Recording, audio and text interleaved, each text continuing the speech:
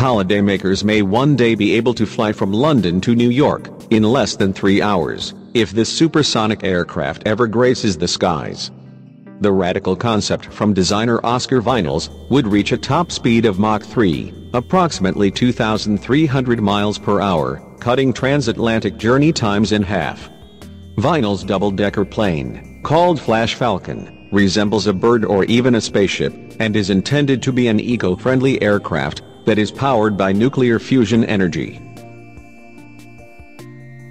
Flash Falcon would have a capacity for 250 passengers, who would enjoy comfortable cabins while traveling at 3 times the speed of sound, said Barcelona-based Viñals.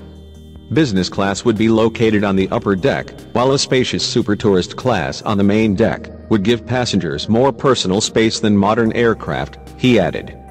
Thanks to a powerful thrust capable of reaching Mach 3 speed, the plane would fly from London to New York in around 2 hours and 30 minutes.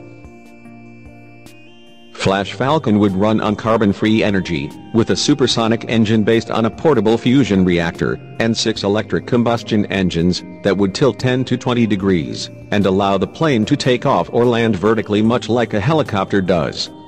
Viñals said, the supersonic engine, called a Starjet engine, would be made from resistant and lightweight materials, and situated at the back of the aircraft, inside an indestructible compartment to protect passengers.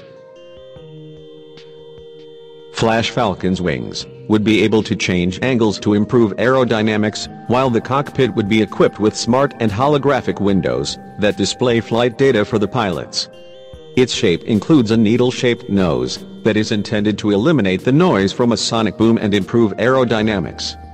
Viñals said, I believe that in a very near future supersonic flights will return, but with the most significant technology and advances of the 21st century. This airplane would belong to a hypothetical generation that would be equipped with technology based on fusion energy, the future green energy, which today can only be found under development, but in the next 15 years it could become a feasible reality, capable to generate great amounts of electric energy without the use of contaminant materials. Aircraft designers and manufacturers are anticipating a new era of supersonic travel, and have revealed designs for a number of aircraft or engines in recent months. It's been 13 years since the Concorde, the world's first and last supersonic passenger aircraft, was retired from service due to increasing costs and a drop in passenger numbers. Viñals' Flash Falcon would have a wingspan of 150 feet, almost double that of the Concorde, which reached a top speed of Mach 2.